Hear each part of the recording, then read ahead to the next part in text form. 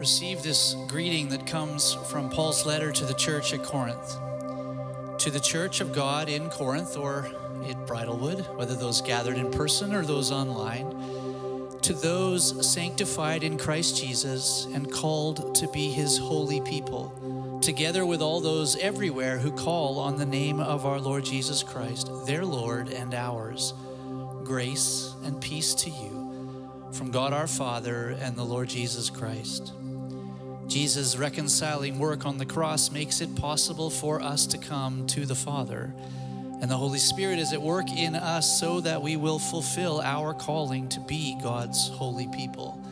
We are gathered in the name of the Father, the Son, and the Spirit.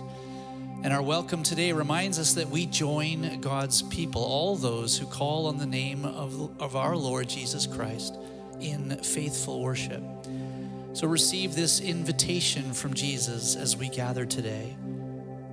Come to me, all who labor and are heavy laden, and I will give you rest. Take my yoke upon you and learn from me, for I am gentle and lowly in heart, and you will find rest for your souls. For my yoke is easy and my burden is light. As we gather, listen to Jesus' invitation and then welcome him. To bind our wandering hearts to him, to take our hearts and seal them, and to tune our hearts to sing his grace. Worship is a work of the heart that is hard work, but the good news is that Jesus has done all of the heavy lifting. Come and find rest. As you are able, let me invite you to stand as we sing together, Come thou fount of every blessing, tune my heart to sing your grace.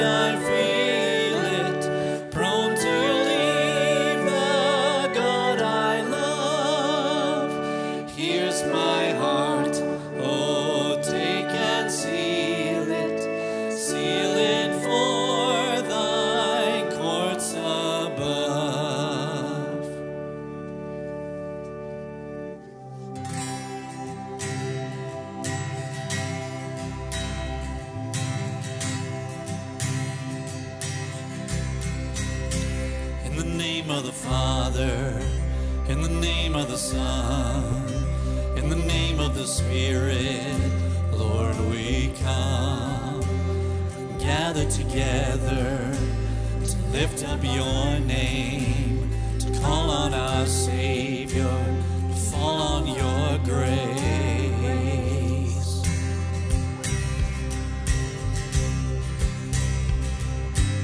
Sing in the name of the Father,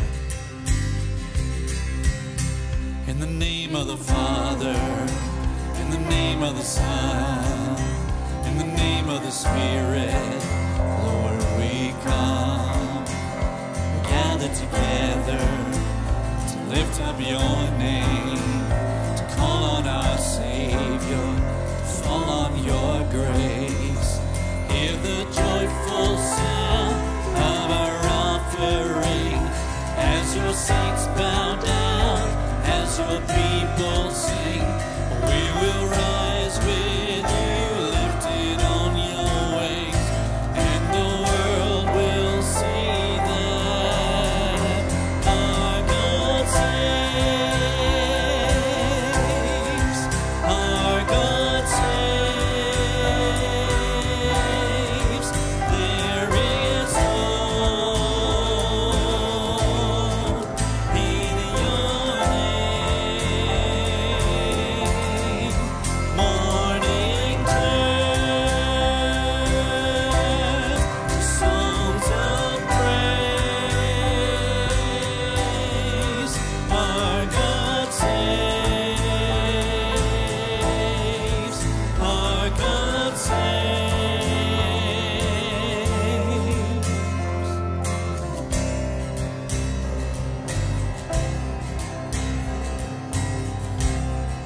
Sing in the name of the Father, in the name of the Father, in the name of the Son, in the name of the Spirit, Lord, we come.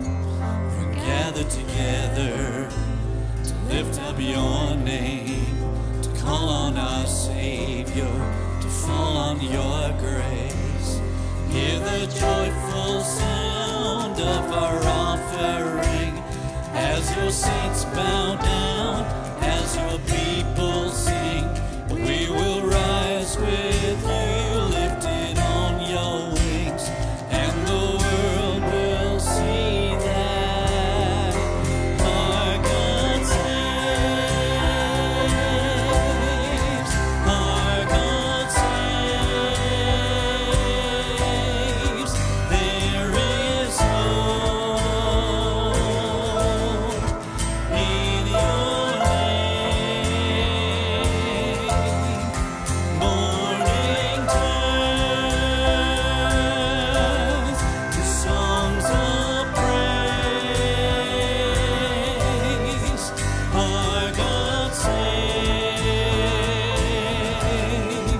Our God saves.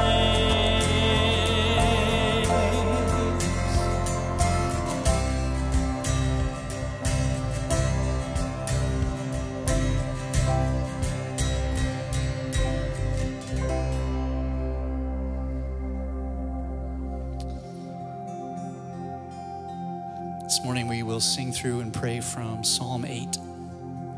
The reminder that God is Lord over heaven and earth, that his name is majestic in all the earth, that he has set his glory above the heavens. And as we've been doing, we'll sing through a portion of it and then read and pray together, and then continue to sing and read and pray together.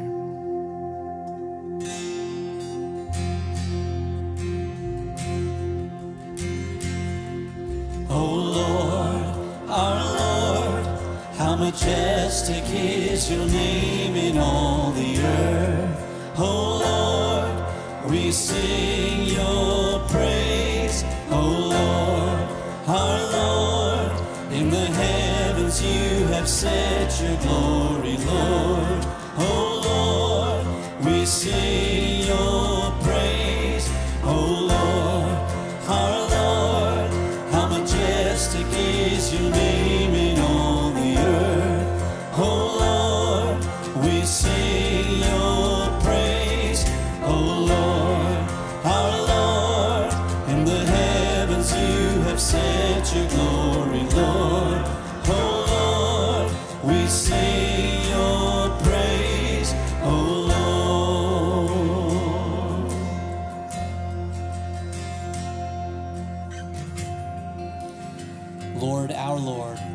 majestic is your name in all the earth. You have set your glory in the heavens. Through the praise of children and infants, you have established a stronghold against your enemies, to silence the foe and the avenger.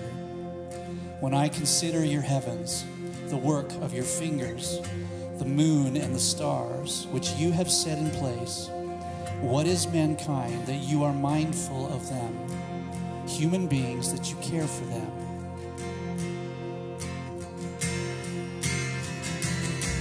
Oh Lord, our Lord, how majestic is your name in all the earth. Our Lord, we sing your praise. Oh Lord, our Lord, in the heavens you have set your glory, Lord. Oh Lord, we sing your praise. Oh Lord.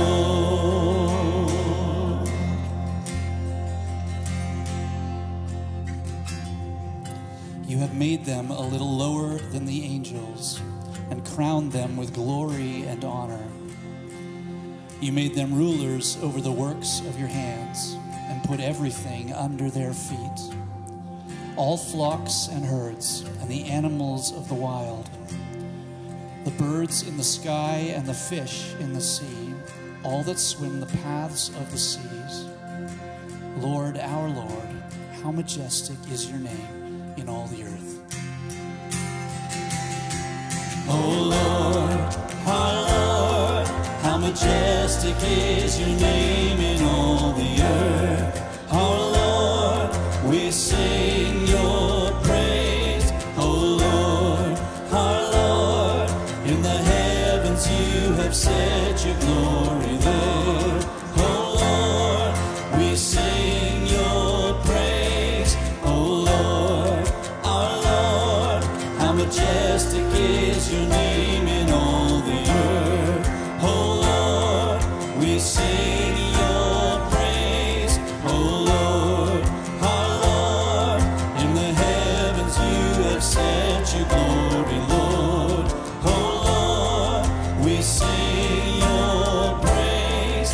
Oh Lord. Amen. Please be seated. We call on the name of our Lord Jesus Christ and declare his lordship. This is perhaps the simplest and most direct affirmation of our faith, proclaiming that Jesus Christ is Lord. And yet we often struggle to submit areas of our lives to Christ's lordship. And so in our humility, we confess. Now, because we bring our confession from a place of humility, it's sometimes helpful to adopt a posture that affirms our response. You may want to bow your head, close your eyes, even bow your hands or kneel if you have the space to do so. Let's pray together. Holy and merciful God, in your presence we confess our sinfulness, our shortcomings, and our offenses against you. You alone know how often we have sinned in wandering from your ways, in wasting your gifts, in forgetting your love. Have mercy on us, O Lord, for we are ashamed and sorry for all we have done to displease you. And in the stillness, we bring our own confessions to you.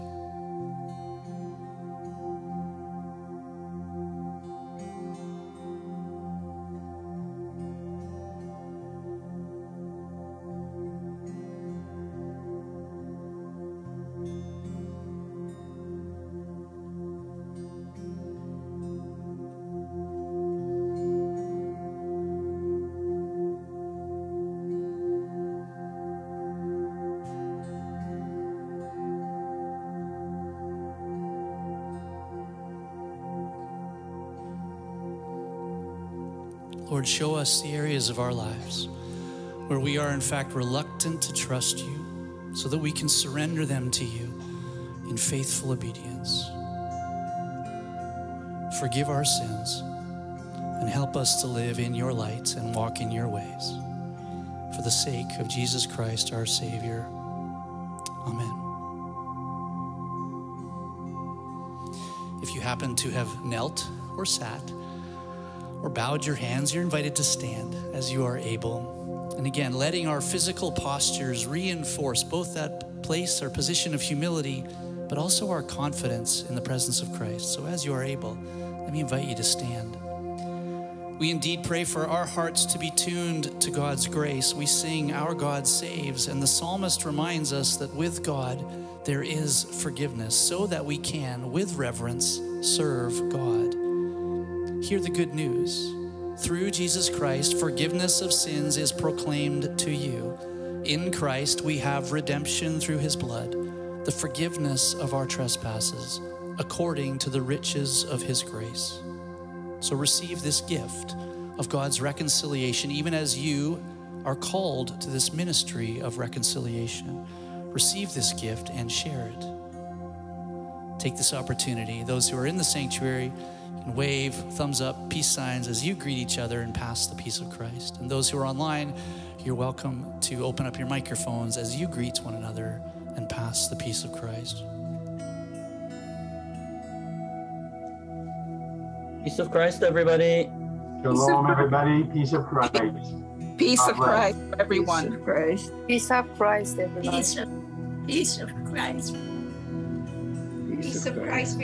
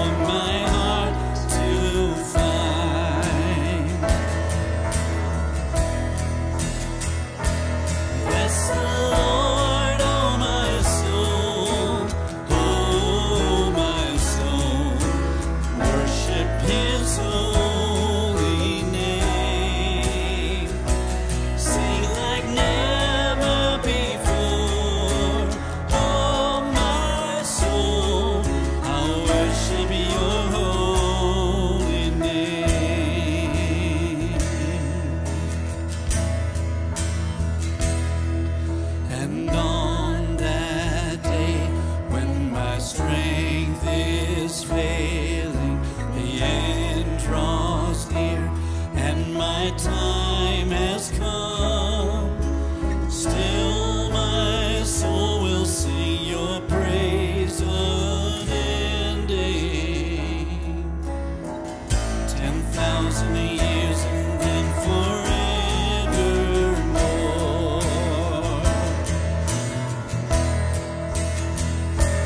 Bless the Lord, oh my soul,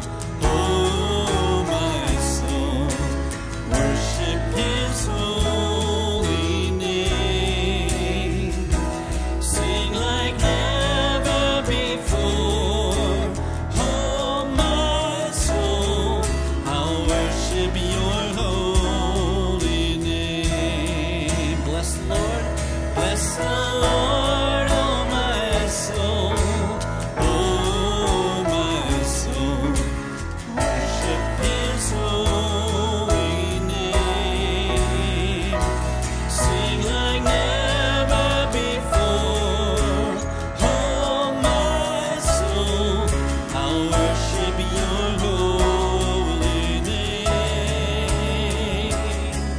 I'll worship your holy name. Lord, I'll worship your holy name. And all God's people said, Amen. Please be seated.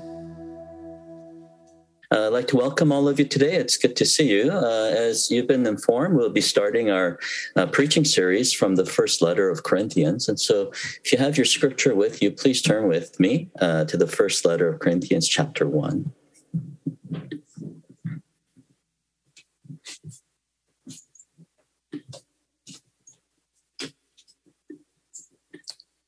Reading from 1 Corinthians, chapter 1, verses 1 to 9.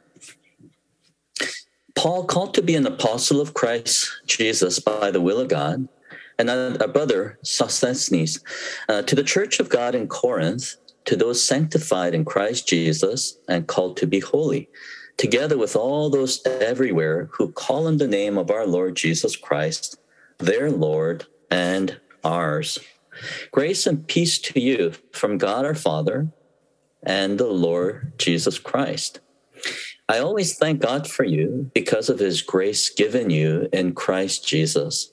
For in him you have been enriched in every way, in all your speaking and in all your knowledge, because our testimony about Christ was confirmed in you.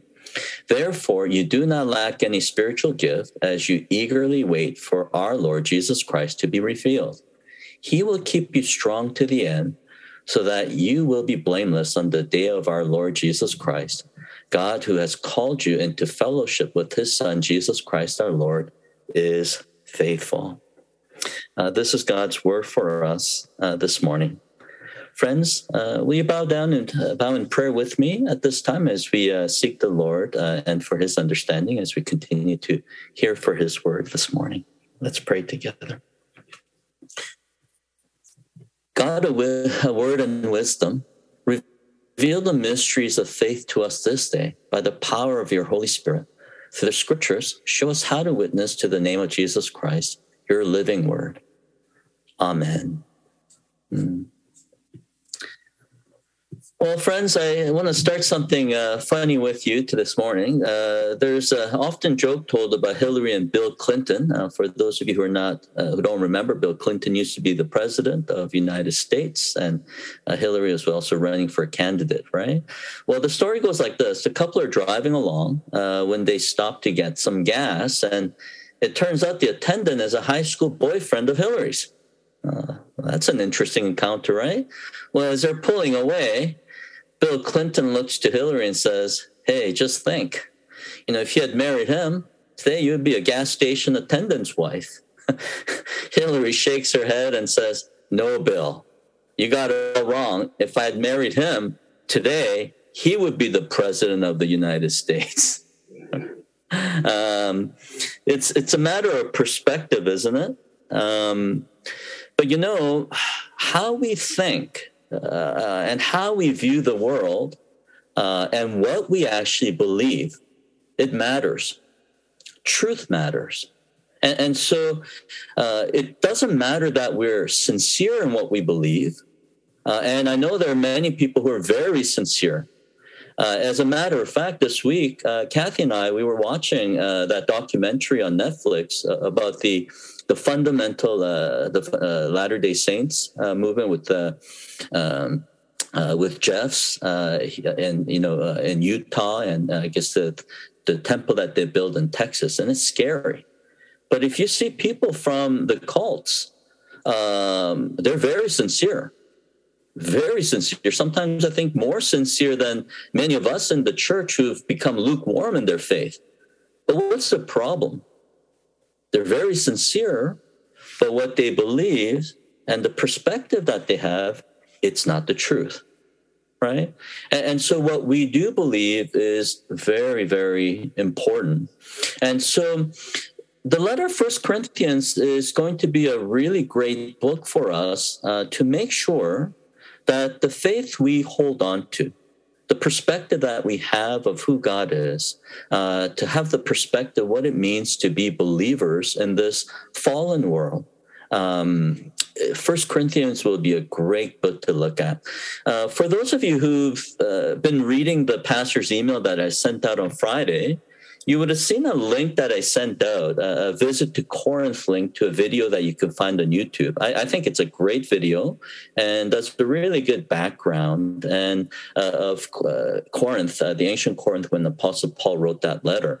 And so, if a picture is worth 1,000 words, how much is a video worth? But I feel the video that he did a really excellent job. And so, if you do have a chance, please do take a look.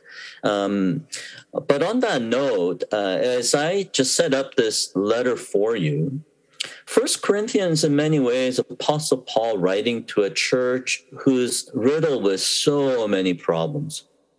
There's divisions. People are talking about, like groupies almost, about who their favorite speaker is. Some people believe the Apostle Paul is the one who speaks most powerfully into their church. And some say, no, it's Apollos. No, some we say we follow Cephas. And others say, no, we follow Jesus to show up the other people that their faith is even stronger. There's much immorality happening in this community. There's lawsuits happening amongst believers.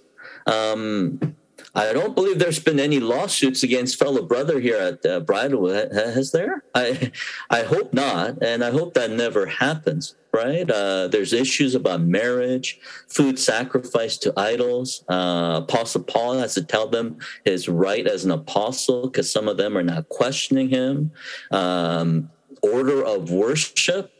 Even the way they celebrate the Lord's Supper, their spiritual gift, just to name a few. So this church that Paul wrote to was just filled with so many struggles and problems and divisions. And so if you're an Apostle Paul writing a letter to a church such as the church in Corinth, how would you feel? And Corinth, for those of you who watched the video and know a little bit, it was one of the most important cities in the Roman empires back then.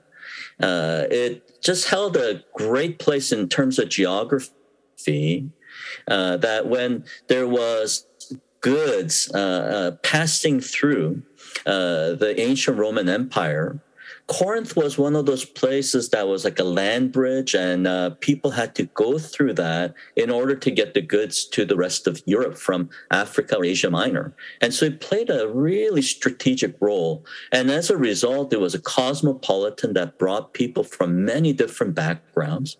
And so even at a societal level, it was very difficult for people to agree upon any culture or any religion background as one ultimate truth for everybody. It was just a cosmopolitan, and only rule was that you don't judge others, let others be. And there's so many different gods that they worshipped in Corinth, so many different kind of temples, different cultures that was available, different languages spoken. It truly was a cosmopolitan, very similar to what Toronto is. And so for people to hold on to an absolute truth and to continue to confess and witness that there is only one true God in a place of marketplace where there's so many options. That was a difficult position to hold. And so Apostle Paul knew the challenges that there was at a societal level, where Corinth was filled with many riches, many other options that was available to the people. And the church was competing with all these oppositions and other temptations, just like today.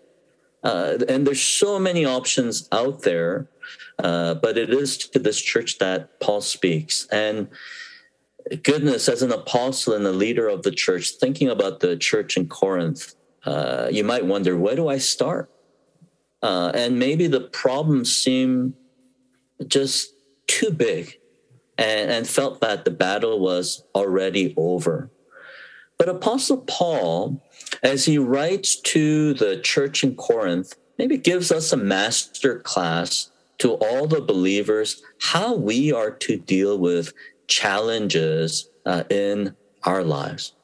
First of all, when Paul writes in verse 1, he says, Paul, called to be an apostle of Christ, Jesus by the will of God.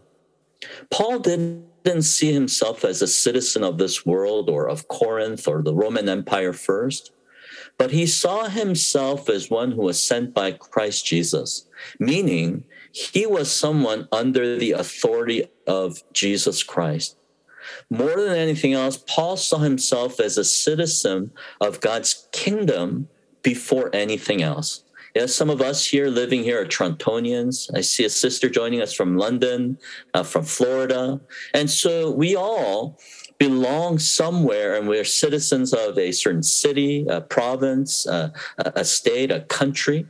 But Paul, first and foremost, he didn't see himself as a Choi or a Smith or a Wong, but he saw himself as someone who belonged to God first. And that's where his North Star, or that's where his perspective all started. Things all started with God. And it was by the will of God that Paul was sent to the church in Corinth. Imagine if you can have that kind of perspective, that whenever a challenge comes along, that you don't keep saying, why God, why me? Any of you ever do that? We have a mass confession here, why me, oh God? How does that work out? Do you ever find any solution or headway by keep asking, why me, right?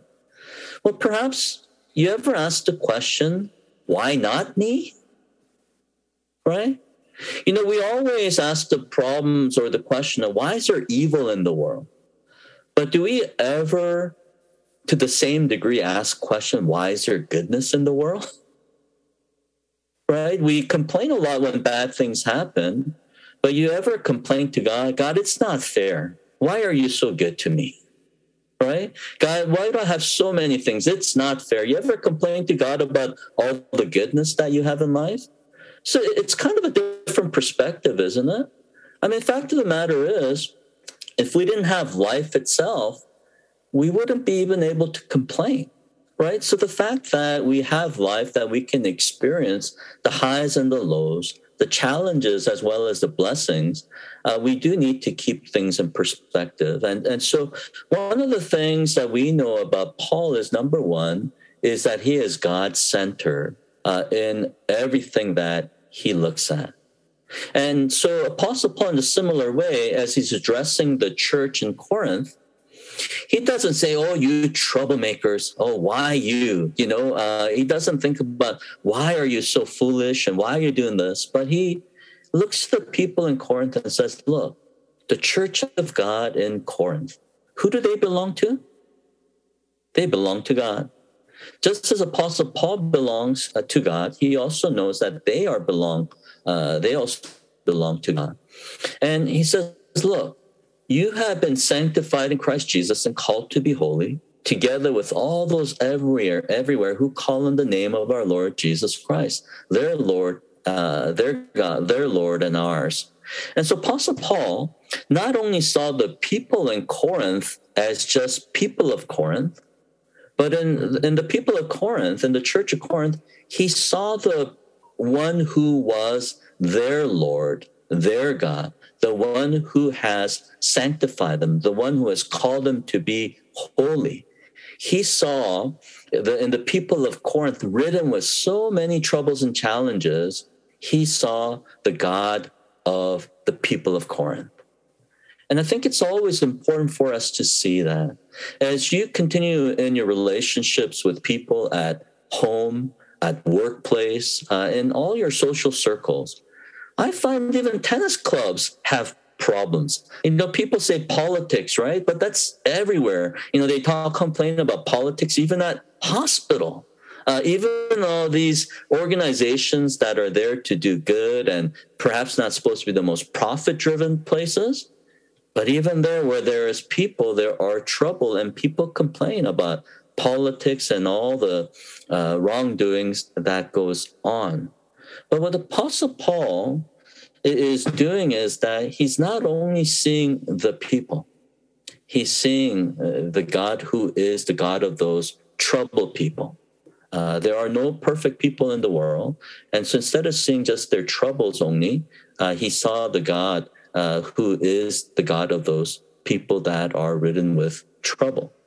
And so it's good for us to make sure that when we are dealing with people in our family, whether it be your children, your siblings, even your parents, and maybe your friends, fellow students, coworkers, always to look up and not only see for who they are, but to see the God who is God of them, whether they know it or not, and to see what is God doing in their midst.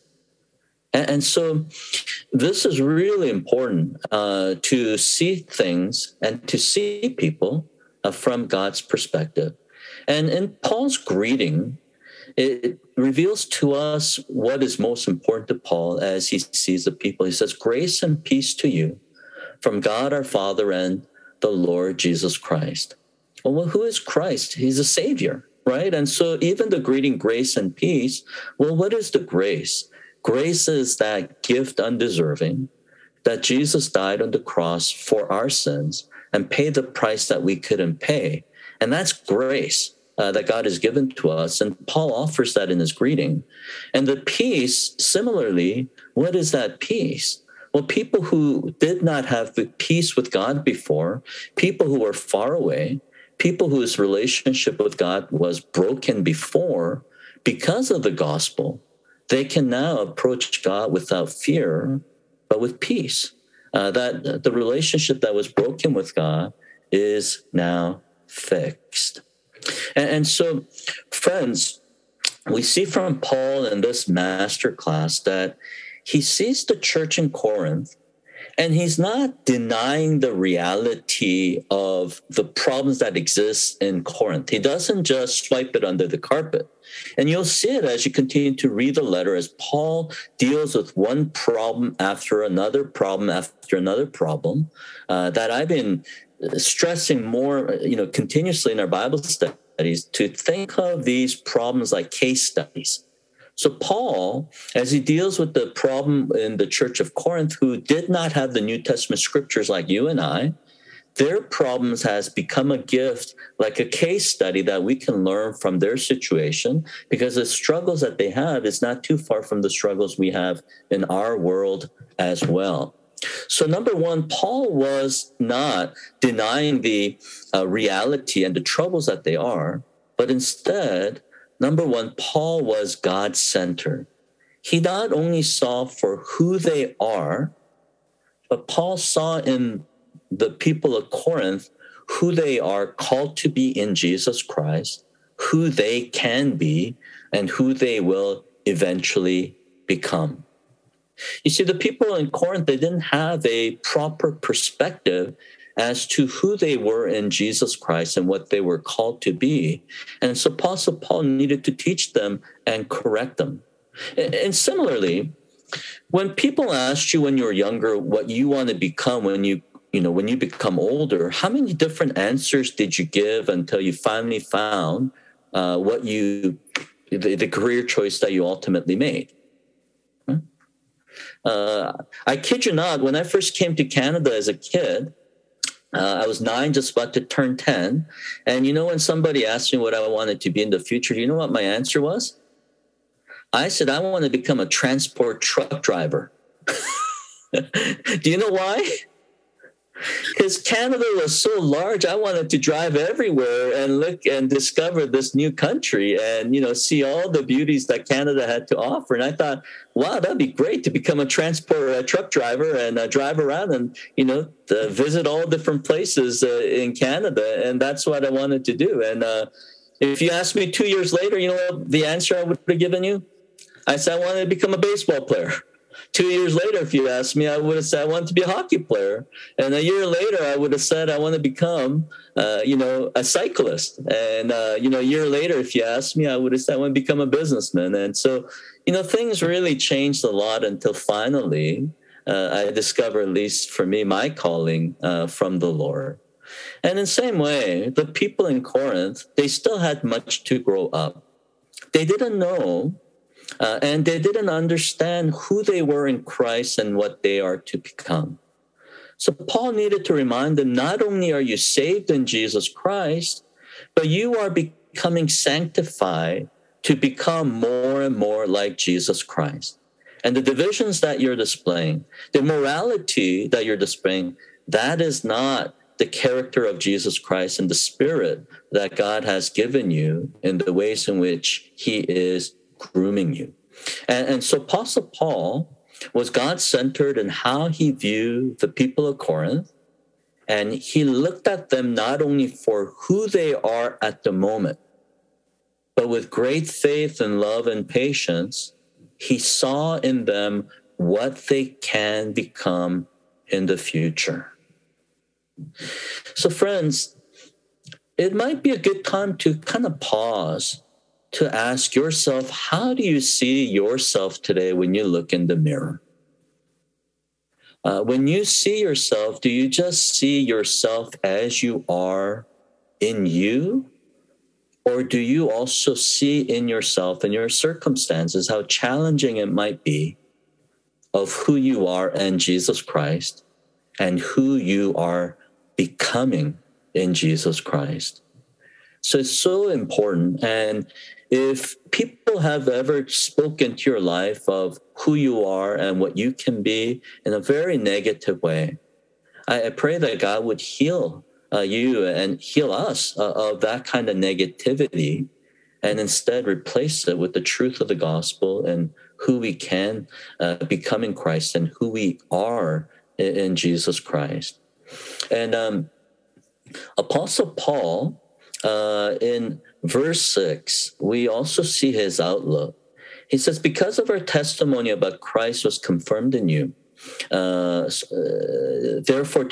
you do not lack any spiritual gifts as you eagerly wait for our Lord Jesus Christ to be revealed. So here, he says, because our testimony about Christ was confirmed in you.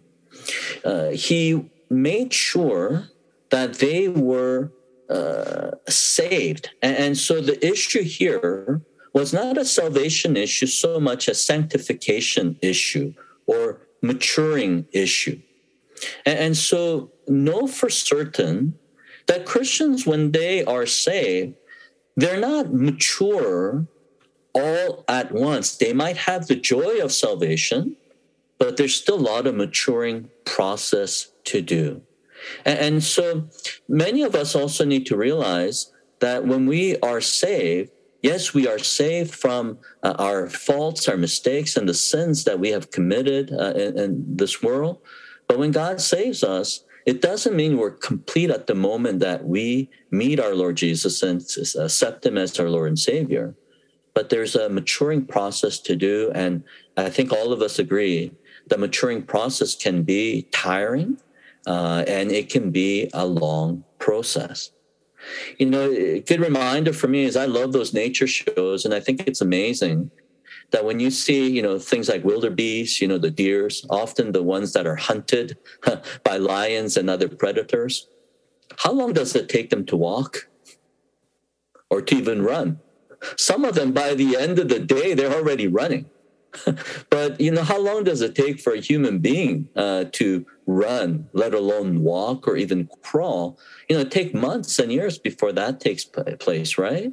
And not only for our physical maturity and the length that it takes, how much longer our spiritual and emotional and mental maturity to take place. And so we need to be patient, and we need to know that it is a gift, but that maturity, it takes a long time. Friends, number 3 and lastly, Jesus Christ our Lord is faithful, as we are told in verse 9. Apostle Paul, the reason why he was able to have this kind of view in the midst of tremendous challenge and the problems that the Corinthians were facing, he says in verse 9, God who called you into fellowship with his Son, Jesus Christ our Lord, is faithful. Paul doesn't say people in Corinth is faithful. He doesn't say he is faithful. But who is he saying is faithful? He's saying that the God of Corinth is faithful. And because God is not finished with them, but the work that he has begun, that he is going to bring it to completion, that Paul is able to have this kind of perspective, that he knows that God is not finished with them. And so he not only saw the limitations of the people in Corinth, but he saw the possibilities of what might be possible in God's hands. And friends, perhaps this kind of gives us a little bit of perspective. For us right now living in our Western world, Christianity doesn't have its place in our society like what it used to be. There was a time when politicians used to, campaign. They needed to disclose that they belonged to a certain denomination, that they were a regular church attenders, and if they weren't, people were most likely not to vote for them. But that's not how our Western world is today, is it? Talk of God doesn't show up anywhere. And for many matters, we have a society now where talks of God, and especially Christianity, people don't want that anywhere in the marketplace. And a bunch of other ideologies have become more acceptable. And it's easy for us sometimes to think that we're under attack, or maybe get on the offensive and start pointing the fingers at the people that we see as problematic. And, it's easy for us to just shun them, ignore them, and avoid them altogether. But remember what Jesus did? In Gospel of Luke, chapter 5, when Jesus calls Levi, he becomes a guest at his house, and he is eating with a bunch of sinners, right? And it says in verse 30 in Luke chapter 5, but the Pharisees and the teachers of the law who belonged to their sect complained to his disciples, why do you eat and drink with tax collectors and sinners? And what was Jesus' answer? He says, it's not the healthy who need a doctor, but the sick. I've not come to call the righteous, but sinners to repentance. So, you know what Jesus would do today if he was here? He would go and be the companions, seek the company of the people that we like to avoid, right? The kind of people that, maybe Christians wouldn't want to hang out with. That's exactly the people, that's exactly the place where we'll find Jesus. Why? Because Jesus came first and foremost as a savior. He came for the people who are broken. He came for the people who are confused, people who are lost, people who have become captive to the evil spirit. Jesus came so that he may heal, that Jesus came by his kindness, that people would turn to God, repent, and be saved, and become part of God's kingdom. So friends, this is my call and challenge to you and to myself today. Jesus not only saw the limitations, but he saw the possibilities. And Apostle Paul, he has done the same with the people of Corinth, because he saw not first the people of Corinth and their sins and their limitations, but God who is full of possibilities. And that would also do us well today.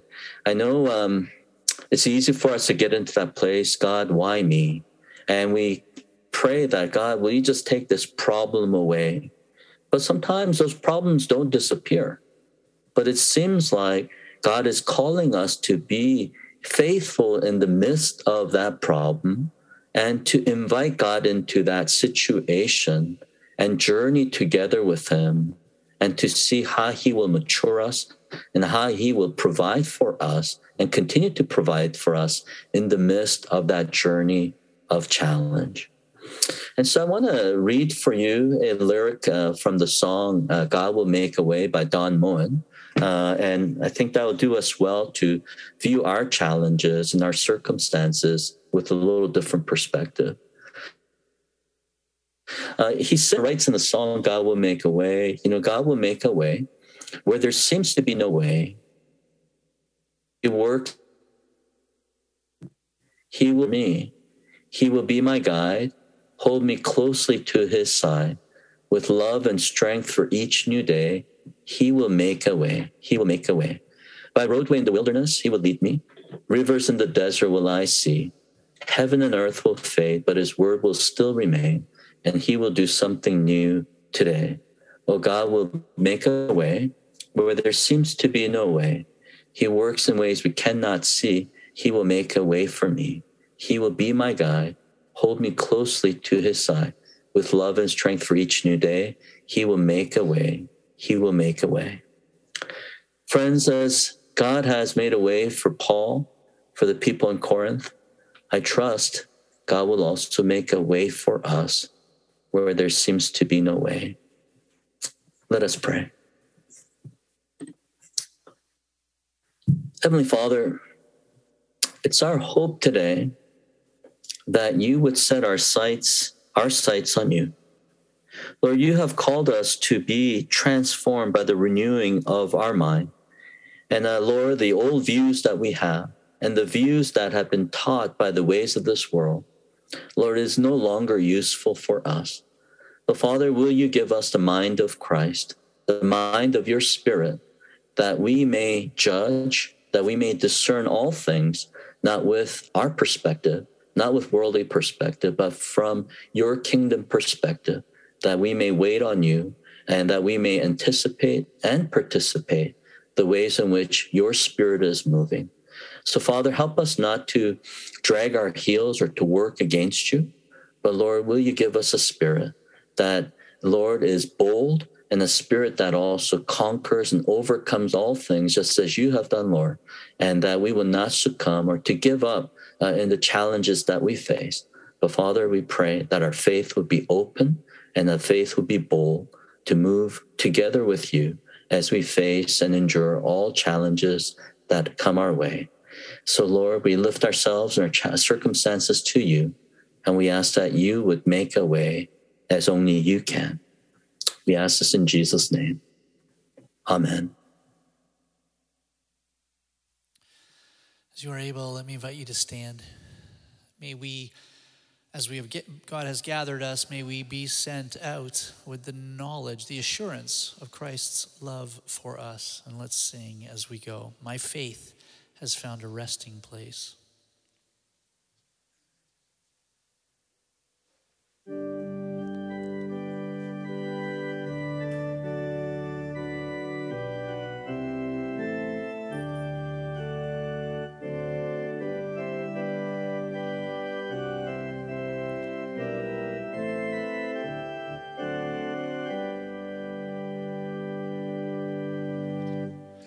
My faith has found a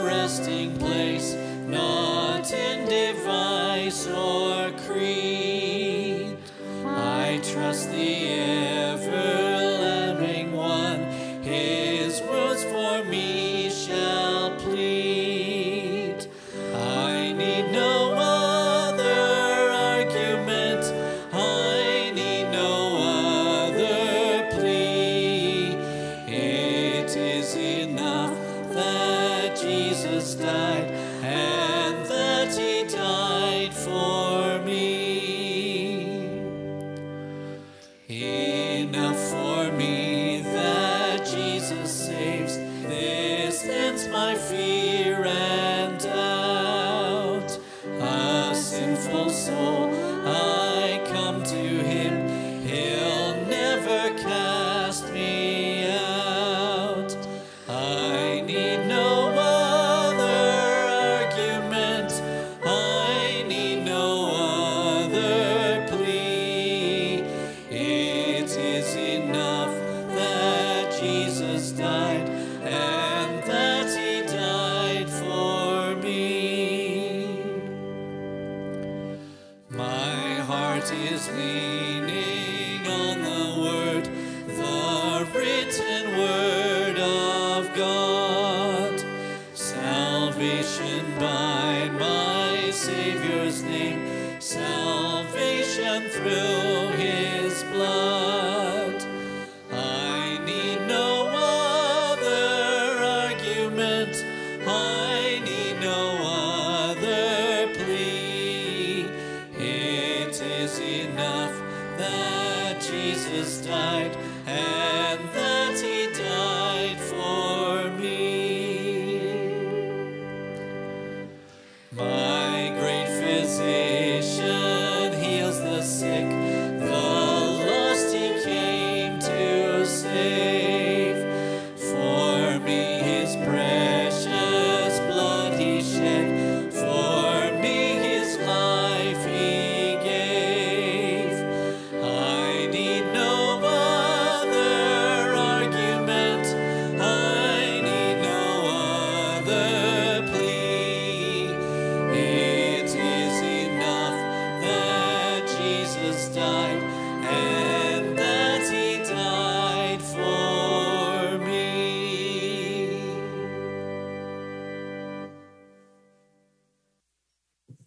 My friends, my charge to you today is to go in confidence that God did not shun the people of Corinth with shortcomings, but he embraced them and he walked with them. And he also does the same for us. And now, the grace of our Lord Jesus Christ and the love of God, our Father, and the fellowship of the Holy Spirit be with you now and forevermore. Amen. Well, God bless you, everybody, and have a wonderful week.